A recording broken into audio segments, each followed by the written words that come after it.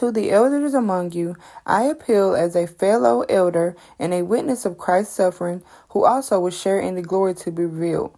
Be shepherds of God's flock that is under your care, watching over them, not because you must, but because you are willing, as God wants you to be, and not pursuing dishonest gain, but eager to serve, not lording it over those entrusted to you, but being examples to the flock.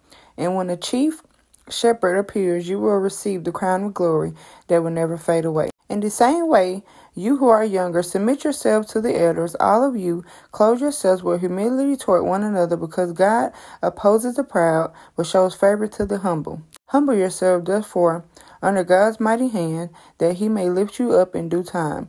Cast all your anxiety on him, because he cares for you.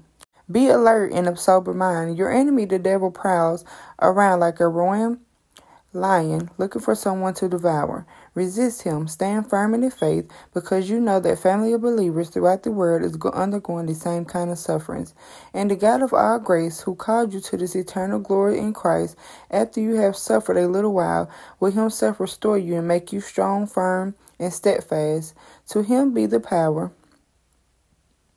forever and ever. Amen. With the help of Silas, whom I regard as a faithful brother, I have written to you briefly, encouraging you and testifying that this is true grace of God. Stand fast in it. She who is in Babylon, chosen together with you, sends you her greetings, and so does my son Mark. Greet one another with a kiss of love. Peace to all of you who are in Christ.